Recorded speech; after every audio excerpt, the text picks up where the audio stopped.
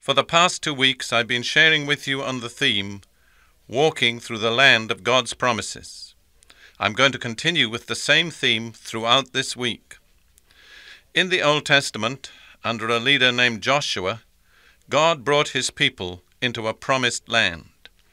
But in the New Testament, under a leader named Jesus, God brings his people into a land of promises. So it's Old Testament, a promised land, New Testament, a land of promises.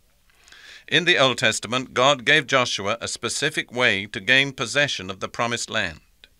It was step by step, stage by stage, area by area.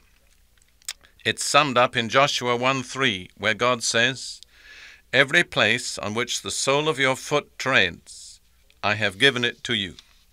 It's the same with us in the New Testament. The way in which we enter into our inheritance is exactly the same.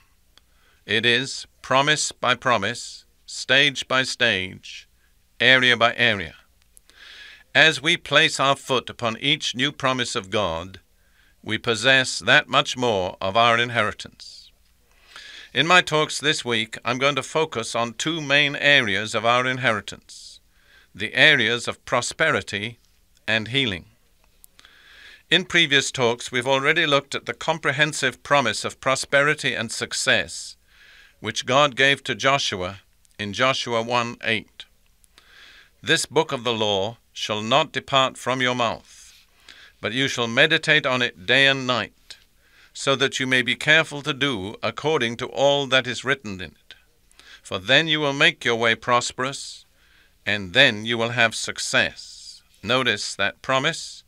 You will make your way prosperous, and you will have success. We summed up the 3 basic conditions that Joshua had to fulfill as follows. First, think the Word of God. Second, speak the Word of God. Third, act the Word of God.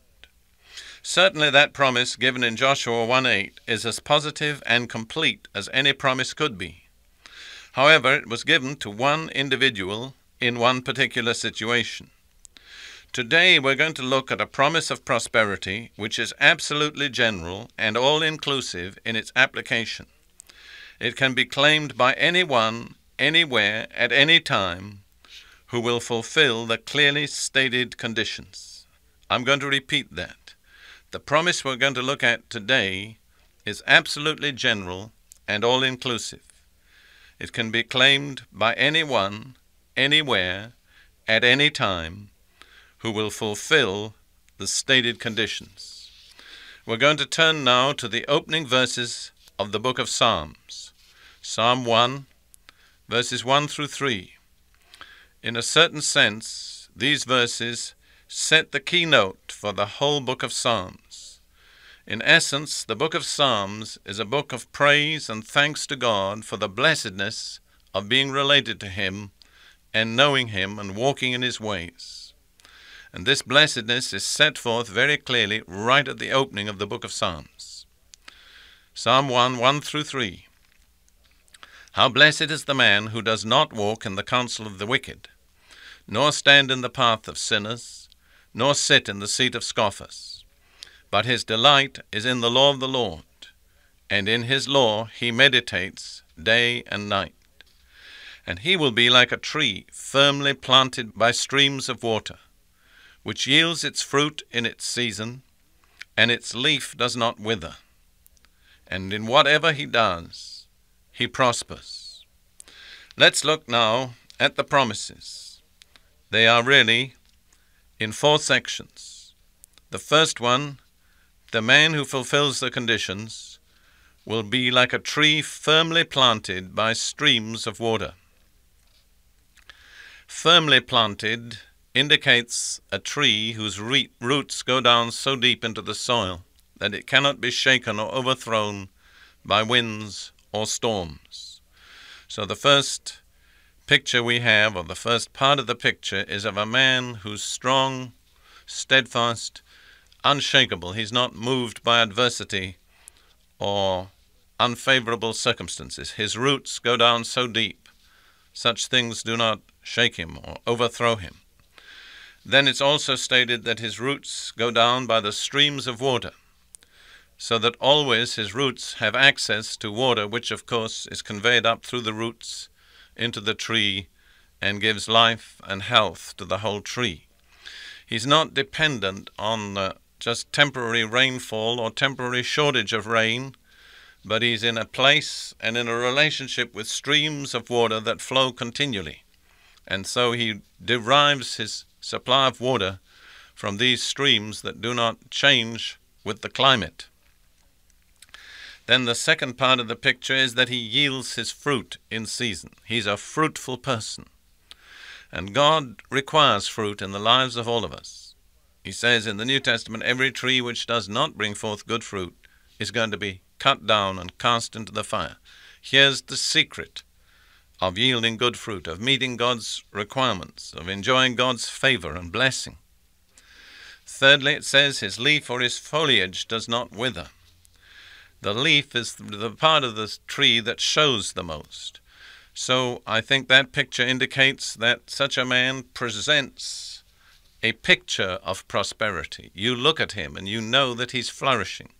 It's seen in his eyes, in his carriage, in his clothing, in everything. There's just that atmosphere of well-being. And finally, the promise on which we want to dwell most, whatever he does, he prospers. Anything he does, he prospers. He never knows failure. He never knows frustration. He's so completely in line with God's word and God's purposes that everything he does goes through with the blessing of God upon it. What a beautiful picture. What a beautiful promise. We've looked at the promises. Now, of course, we've got to look at the conditions. There are 5 conditions that are stated, 3 negative and 2 positive. First of all, we look at the negative conditions. The first one is that such a man does not walk in the counsel of the wicked. He doesn't get his advice and his input from the wrong source. How would we define the counsel of the wicked? I'll suggest to you some words or phrases that could easily be associated with wicked counsel. First of all, it could probably be unethical. In other words, it would be counsel that would lead us to treat other people in a wrong way. And the advice, instruction of the Bible is that we treat others as we want them to treat us. Secondly, the counsel of the wicked is often dishonest. It leads to shady practices, maybe to fudging income tax returns, or in some way not being honest in the handling of money and accounts. That's one obvious possibility. Thirdly, the counsel of the wicked is often immoral. It leads us to acts that are contrary to the law of God in the area of morality. Fourthly, the counsel of the wicked is wrongly motivated. It's not centered in God, it's not in line with God. And fifthly, which really follows out of that, the counsel of the wicked isn't in line with God's principles.